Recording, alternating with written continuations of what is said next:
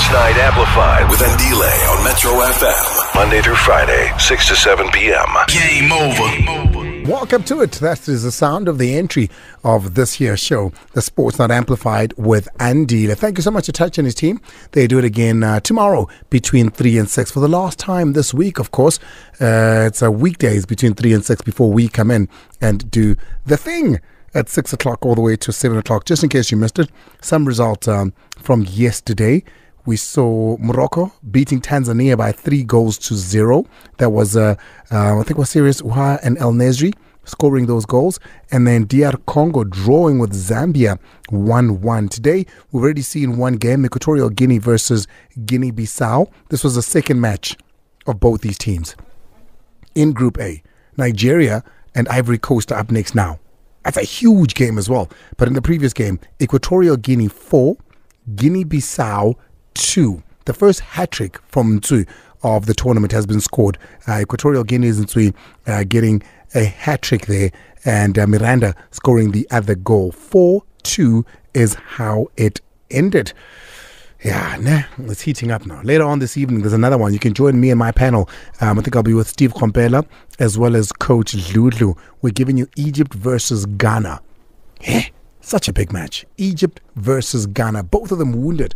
But we'll get into that and so much more a little bit later on. We take a break from the Africa Cup of Nations for a little bit. Many of you, more than normal, and I get it and I appreciate it and I do my best whenever I can.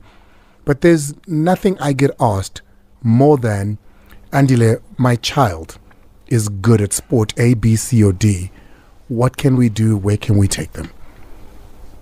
And in most developed countries, there's a sporting club in and around your neighborhood. There's a sporting club in your neighborhood where your kids go. And from there, depending on their levels of talent, they then get put into, different sectors that will help in abetting their talents. I don't always have an answer for you in South Africa. I don't always have an answer when somebody says, my child is really good at gymnastics, or my child is really good even at football. I don't always have an answer for you because it's not that easy. There aren't just, schools layered across the country that are really good at taking care of talent, that are transport friendly in and around you, etc., etc. But the one beacon of hope that South Africa's always had is the same school that gave us Dane Clate, Bernard Parker, Keegan Dolly, Stephen Pienaar, Paramani Mahlambi, and the list goes on of young players that went there and, have gone on to do something. Bryce Moon was another one. Siama Ben is another one. There's so many that went to the same place. And it's a place that I often say, hey, go take a look at this place. Up until today, I didn't know the full story of what is known as the Transnet School of Excellence based in Kempton Park. It's given us all of these players. And if you're a mother or father who wants the best for your kid, it's one of those places where they guaranteed, that they're going to excel in school, but also what they'll do in football will get the attention of the professionals. This past weekend, I get a call from my good friend, Buti Lerefolo.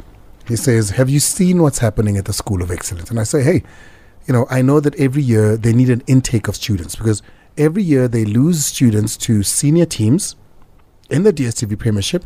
They lose students that are matriculating, therefore can't be at the school anymore. So they need to replenish by getting more students. I've never quite known how they get those kids. But when I saw the thousands of parents and kids who were there over one day, I thought to myself, surely this can't be it. What has happened to our beloved School of Excellence?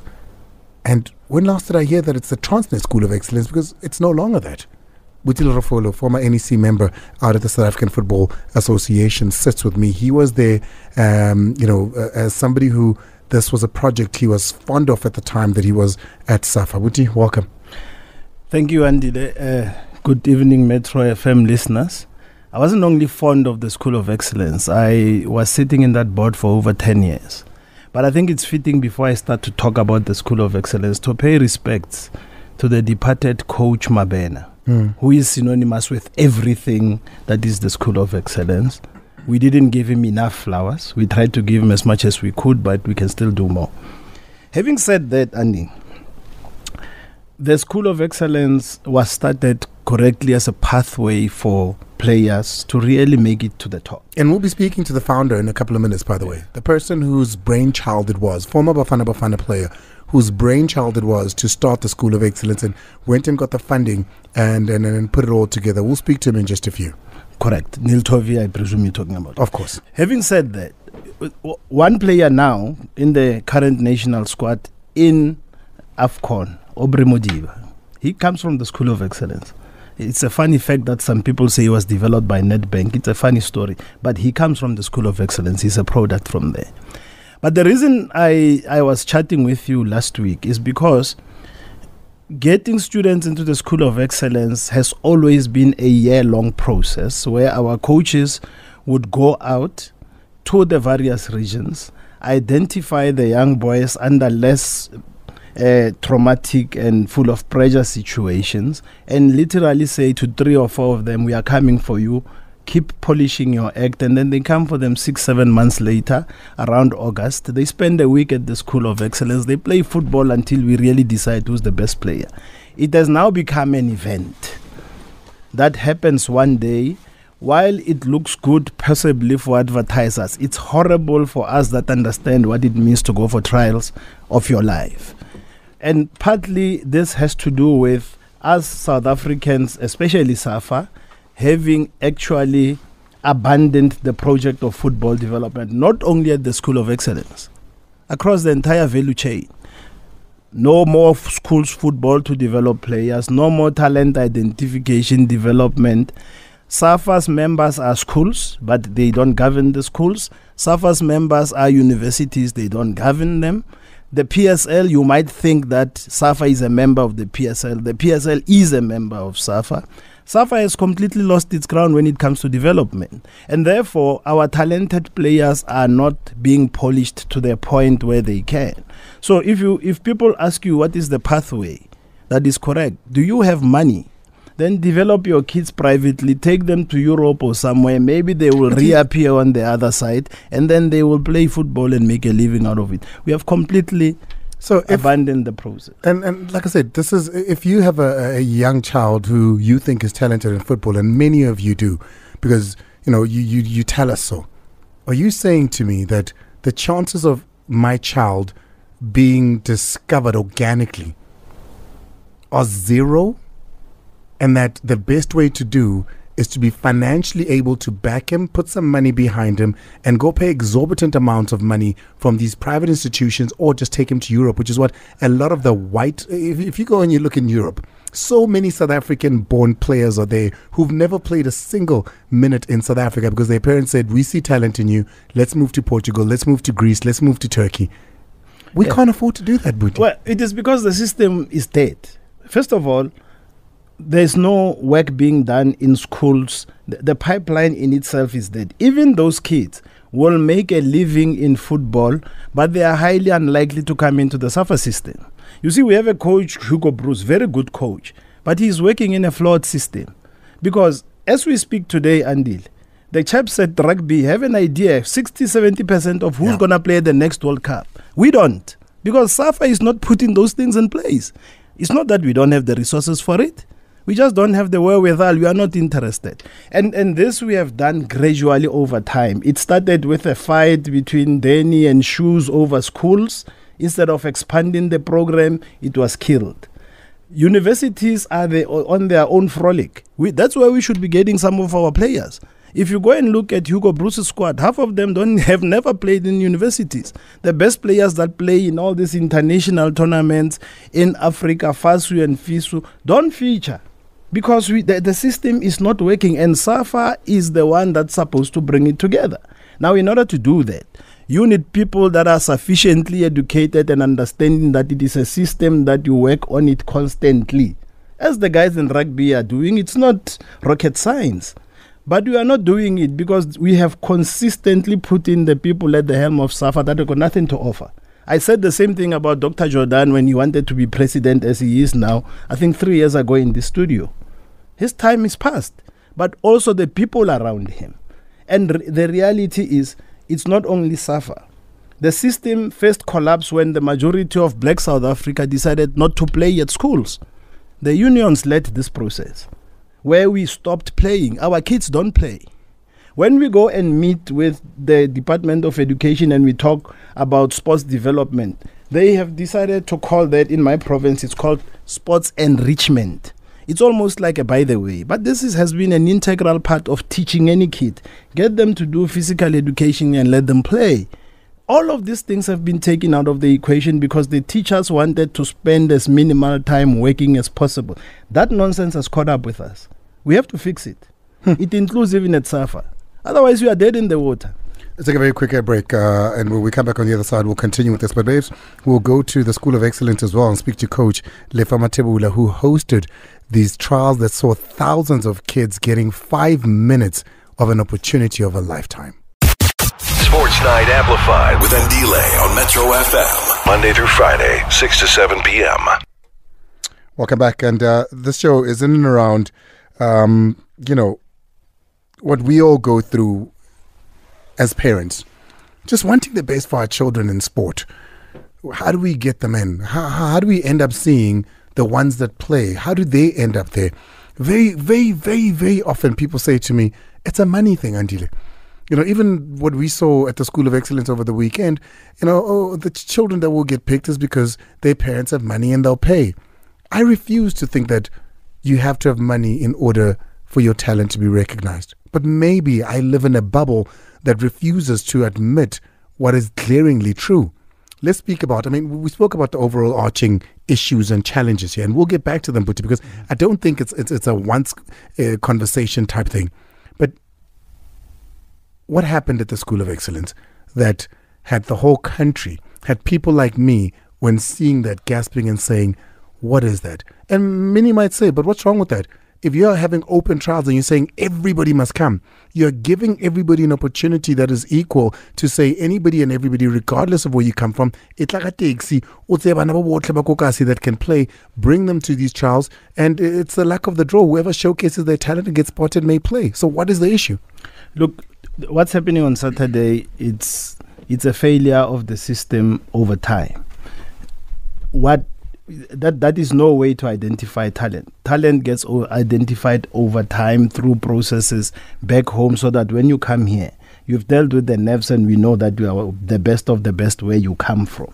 So what was happening last week, it's more an issue that the coaches have to get 30 kids into a class so that the school can have their quota. It is a very unsatisfactory process. This is happening because Transnet, when I was still at Transnet, I represented football. There was a time when the CEO then of Transnet wanted to exit the school. I had to sit down with him and explain to him the development of the boys and why we don't win, that this thing is a 5-year process where we teach these people first the basics. You have to go through that process. When I left SAFA wanted to put people in. It never got around to putting them in. At the table of Transnet, despite its many challenges, there have been no people to explain football development to SAFA. There are people that should have done that. There are NEC members that were touted to go back and be set with the SAFA, with the Transnet mandarins to do this. They have not done it. I don't know whether they have not done it because they don't understand the development pathway themselves, or they did not get whatever they wanted. But the reality is the teachers and the coaches are left on their own. What I now hear is that School of Excellence is going to be taken over by the Department of Education. I'm not aware of anybody saying to the coaches, this is your pathway, this is how we're going to deal with this thing. The current people are focused on education, teachers, and so on, because it's the Department of Education. This thing has entirely collapsed. What should have happened, what we have asked must happen is, you need to have 9 School of Excellences. You need to adopt schools in each regions that are football playing schools, so that like in the old days, the players that are said to be the best, we see them playing day in, day out. So that's why I say, in as much as SAFA is not doing its part, the footballing system in the country has collapsed because kids don't play football day in, day out. Those that do are from the affluent schools, former Model C and private schools. SAFA cannot see them, does not see them. They go elsewhere for their development. If you drive around Johannesburg in Saturday afternoons or around Cape Town, you will see them playing day in, day out. But they don't get into this system. we're going to have a problem 10 years down the line. We're going to be saying, who are these players? Who are all these white players that are... We're going to start our nonsense that we do because we have not done our work. It's a conversation I've been asking a lot to say where the... I mean, we're in a democratic country that gives opportunities to all, right? Where the Indian... Where the Khalid, where are the mixed race, where are the white kids in our professional football? You can't tell me they don't exist. It is because generally if you're affluent like their parents, you know that the system at SAFA doesn't work. You had a program now about some SAFA people taking bribes at the development leagues. You don't want to put your kids through that. They don't want to put an effort through all of this process and then it dies down. It is generally accepted in the SAFA circles that we bribe games. We have NEC members, at least from my province, who can sit in a meeting and say we are going to develop that team. It is the one that will win the league at the end of the season. We have this kind of thinking. The kids get destroyed. Why should we play football in this space? Now, if you are an affluent parent, you are not going to expose your talented football kid to the SAFA system. You will try and find an alternative system. And the view is not to play for Bafana anymore. It's to make money, play in Real Madrid or go and play in the Saudi League and make a living.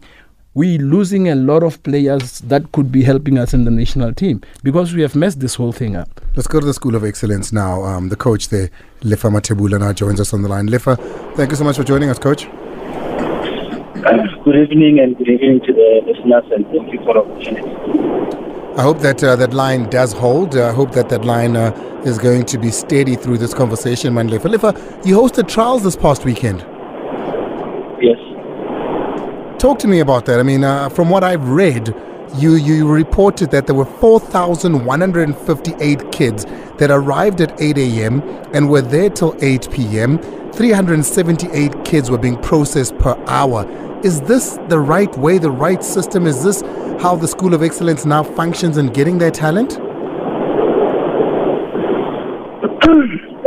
Normally, let me just put it out. Normally, we'll go through different provinces working with SAFA agents to conduct trials. And then within that process, we also have what we call open day trials where people come to the School of Excellence. And at this moment, because we are no longer going out, we are now going to have an influx of people coming to the School of Excellence. And that's why we have an overwhelming attendance this time around. You know what, this line is not very good, man, Alifa. I'm not sure if you, because it sounds like you're driving, I'm not sure if you can pull over or if you can stop. I did the maths on this thing. You've got 4,158 kids, right, being assessed at 378 kids per hour. That means each kid is given 6 minutes to showcase their talent.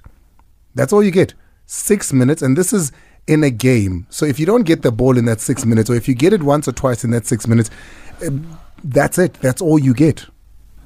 Indeed. And if by some dint, the people you are playing with are from the same team, they don't want to pass to you. We know the story. So it is wholly inadequate. But Lefa and them have to have kids that go into the next class. I think we've got Lefa back now. They're quite forced to do this thing. Let's try this line again. Lefa, are you there? Yeah, I'm here. Much better.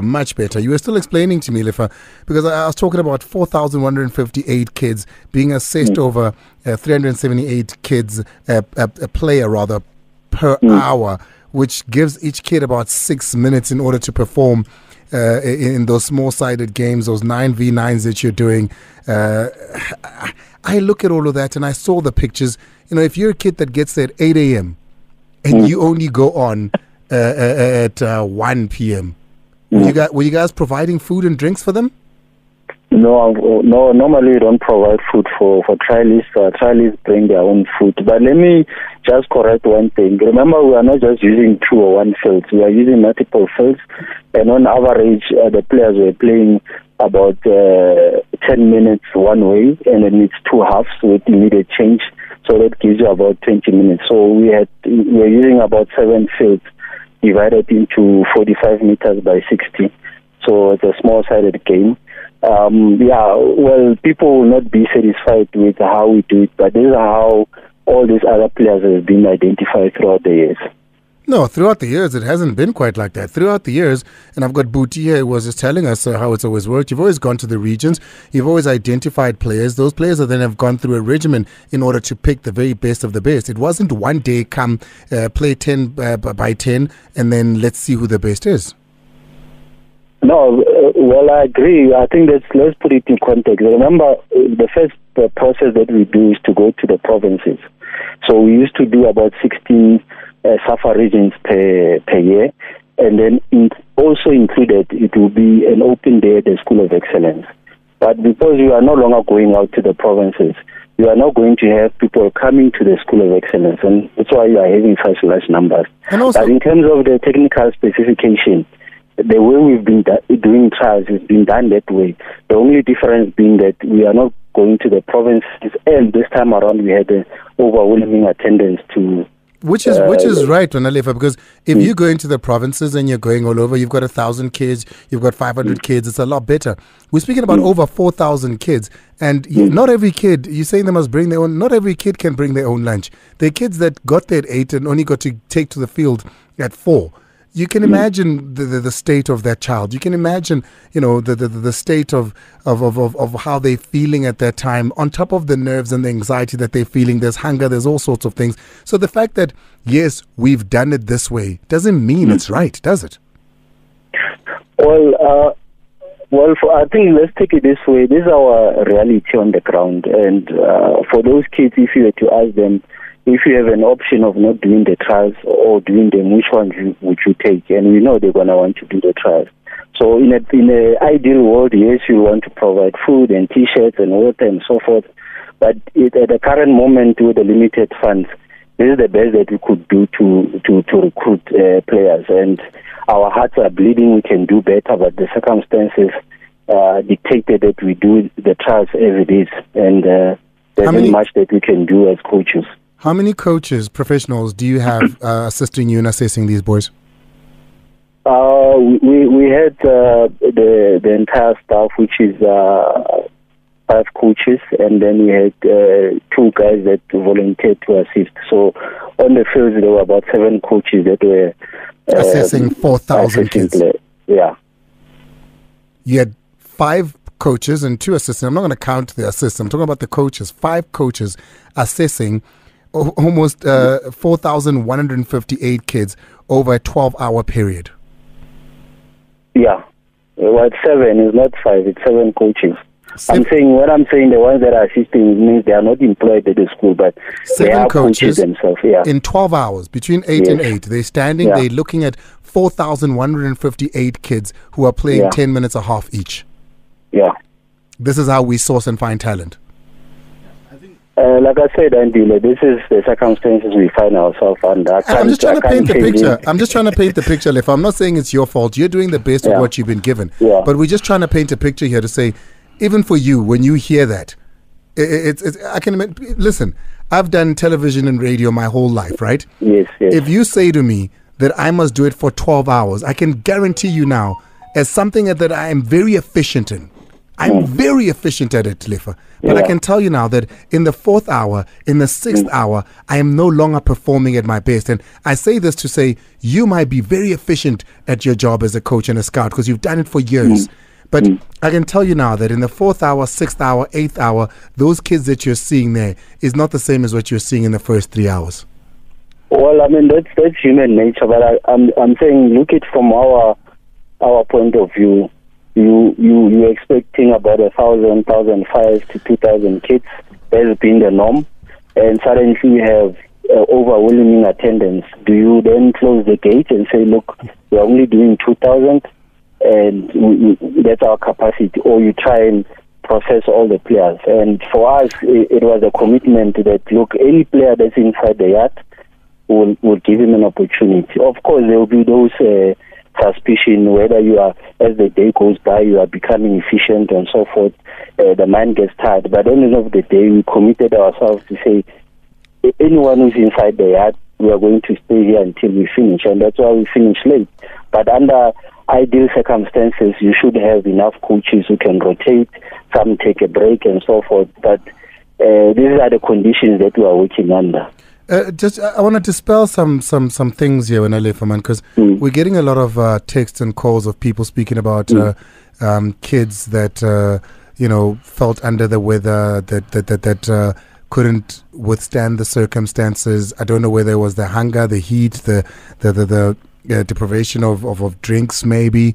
Somebody even speaking about kids, 3 of them, who passed on from the trials on their way from Bethlehem because they traveled all the way from Bethlehem. Do you know anything about any of those? Yeah, no. Also, let's also pass our condolences. I did speak to the 3 parents. The accident happened somewhere, I think they say R26 on their way back. So it was after the event. Trials.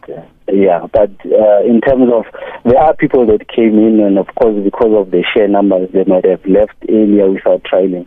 But the reality of the matter is that anyone who was there, we were able to process them until we finished, even under floodlights. Then I'm saying it's not an ideal circumstances, but when the attendance is huge, you are forced to go all the way. I mean, under normal circumstances, we could have said let's pre-register, but again, people will still be complaining that you are denying grassroots players an opportunity. So perhaps maybe as the guest there said that if we have more schools, it might prevent the influx from other provinces into Gauteng, into one thing. So the message, we try our best, yeah. That message coming from Tony Masego says, I trust this finds you well, as you'll be interviewing the founder who will speak to you in just a couple of minutes is Neil Tovey, of course. Can you guys send condolences to the families of the 3 kids who passed away returning from the trials there from Bethlehem? And this is because now everybody in the provinces has to get into a car, put kids in a car, drive all the way to Gauteng, drive back to wherever it is they might be from. They were driving from Bethlehem when the incident and the accident happened. And once again, it's not you, Lefa. We're just trying to paint a picture here of what's happened, and it's a sad one. Buti, this is what we're speaking about. Now we've got 3 kids who one day had hopes of Bafana. Instead of coming home and saying to the parents, we're going to the School of Excellence, their parents are preparing for funerals. And the cards that we have dealt, Lefa, are simply because we have not put resources in the right place. We know that we spend resources on some place where we are now not doing anything on the outskirts of Soweto. These things are not correct. And we are now putting a person like Lefa in a tight spot as if it is him who's created this problem. And hence we're stretching to say it is not Lefa. He's merely a worker, like me and you here, doing the best he can. And like I said before, we went to the regions precisely to minimize this kind of risk of traveling at night, post-fatigue and all of these things. This is where we are now. And it is not that we don't have the resources in this country to do this. It is just that we are not properly focused to do this. Now we have kids that have passed on. And let's pass our sincere condolences to the parents and to the families of these kids who had a dream that they will go and play football. They were pursuing their dreams. These are the things that we shouldn't do, and this is where we have collapsed the School of Excellence. But then again, the School of Excellence is not on its own in the entire collapse of our football ecosystem, if you think about it, especially from the developmental side. This is a problem that we need to really look at and say, how do we fix it? We will always have talented players, but if we don't polish that talent, it can't stand up at the time when the competition is on the heat to win things. We do that very well in cricket, in rugby, in swimming and elsewhere. We don't do it in football. It's the same kids. It's the same gene pool. It's not as if it's other people coming from anywhere. We in football have not been doing things right because we are sticking with the old. And we need to change. If you send your child to these trials, please go with them, because there was another incident at Panorama Trials where a child passed on because they sat in the heat. They were hungry, anxious, and all of those things. A 15-year-old collapsed during the trials and passed on. So situations like that are not situations that we'd like to come across.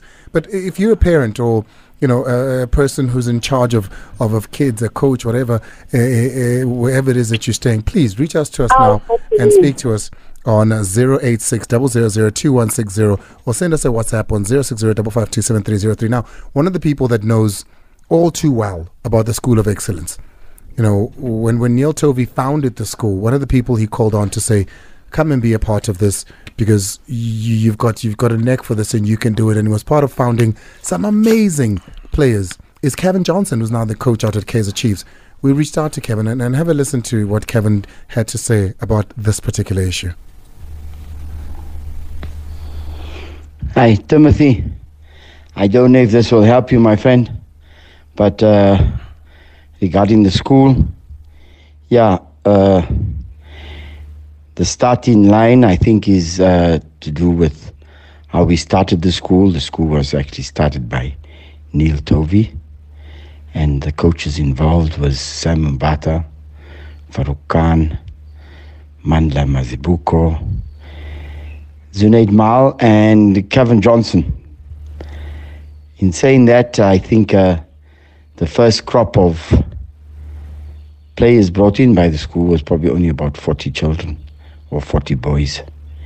And going forward, how the boys were selected was always the school going out to the different provinces, and this was always led by Sam, going out to the different provinces and selecting particular players within the province to maintain the intake, and the boys that were leaving the school that had finished their matric or had either been promoted to some of the PSL teams within South Africa at the time. But that's how we selected players, and that's how we selected players for the future. We never brought them to the school for trials. We always went out to the different provinces in order to make sure that the representation within the school had at least 1 or 2 children from the 9 provinces that we have in South Africa. So in a nutshell, that is how we selected players going forward from the initial plus minus 40 children that started the school under the management of Neil Tovey, Farouk Khan, Sam Mbata, Manda Mazibuko, Zunaid Mal, myself, Ted Dumitru. That's how the school started. So I hope this answers your question, and I hope it gives you a lot of insight as to how the school actually started. Thank you. Appreciate it there. Kevin Johnson, coach at Kaizer Chiefs, of course, one of the founding coaches out at the School of Excellence. Now, the brains behind it all, former captain of Bafana Bafana and Kaizer Chiefs, Neil Tovey, joins us now. Neil, thank you so much for talking to us and welcome. Happy New Year. Happy New Year, but also condolences to the families of the kids. Sad news, although we don't know too much particulars, but very, very sad news, I mean, Neil, we speak glowingly of the School of Excellence whenever we did because of, just the churning out of some great players in this country. But you look at the situation from this past weekend, I'm pretty sure the furthest thing from your mind when you sat there at those Transnet offices many, many years ago and said, I have a vision. Yeah, I mean, it just shows you that you need to have things done correctly and properly. And effectively, whether a club wants to hold trials or anyone wants to hold trials, you cannot have that number of kids. How do you look effectively well, and how do you choose effectively well by so many numbers of kids? You cannot do it. It's not feasible. It's not possible. And that's why when we first started, a lot of the kids, as been mentioned, were pre-selected from, first of all, the Neil Tovey football clinics that I had, the 17 football clinics that I had around the country in the different provinces. So that effectively gave us a start and some way of the highly talented kids that were based around the country. So it has to be done with effective management. It can't just be done ad hoc, and that's where people don't quite understand. But and I don't want to say where did it go wrong, Neil, because the fingers keep getting pointed at in the same direction. But how do we then move forward? How do we resolve this? How do we have talent finding missions in this country not be a mission and perhaps a planned funeral for parents? Okay, the effect, why it was so effective is that the management of the whole project was really, really effective. From the first person with John Smith, I've got to commend John Smith because he heading up a school, Esalen Park, which was a Transnet facilities that they then educated their own Transnet people, and they had facilities, sporting facilities. So they had living quarters for the boys and everything. So it was done effectively from the management there, and I was the GM of the school. And then you had really, really talented coaches. As you know, a lot of them have even gone into the PSL and headed up top PSL teams and the coaching structures. And Farouk Khan has his own development structure. So they obviously learned from that whole perspective of how to manage an effective school of excellence or academy, for that matter. And there are processes that have to be put in place. We also had a register as a private school, and we brought on Steve Pillar to head up the teaching side and acquired educated teachers to give these kids a really balanced life of education and football. So it was effectively managed very, very, very well. And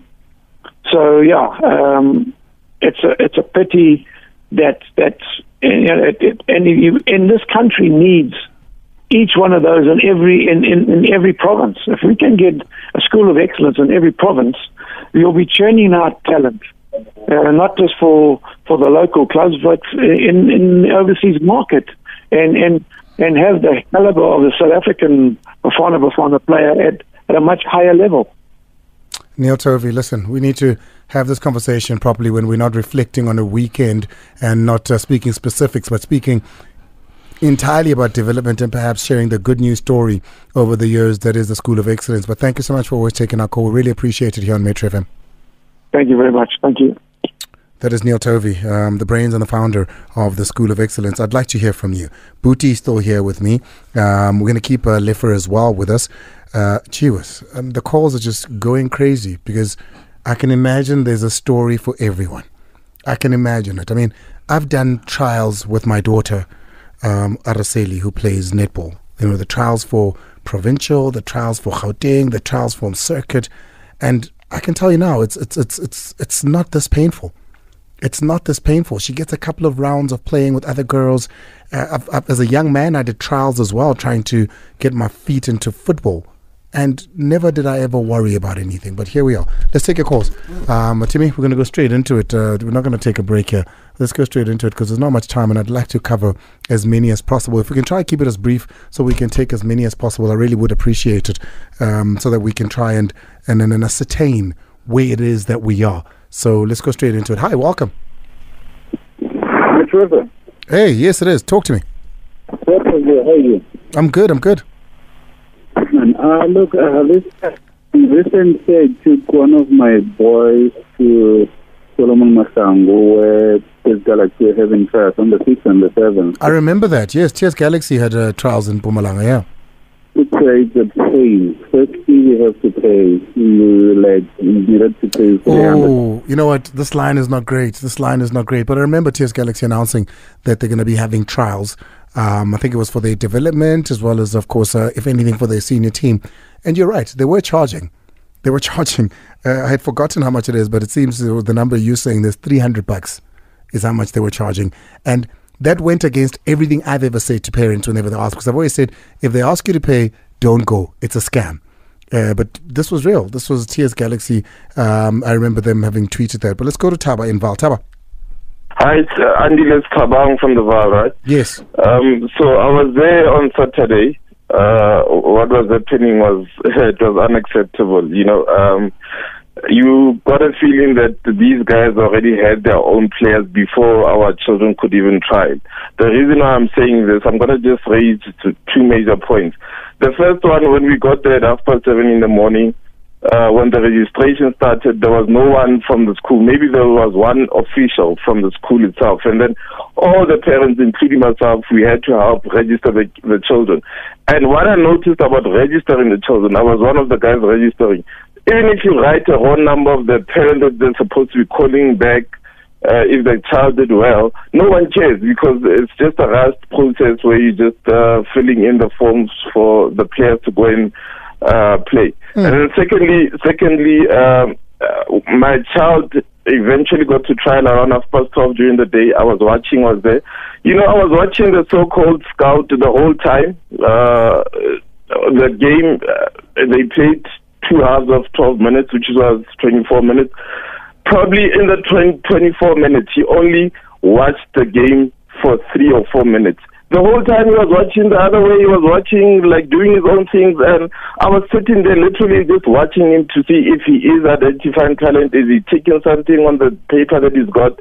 So you could see that it was just a paper process where we just had to be there, but they have their own people. So that's my humble opinion. Thank you, Andile.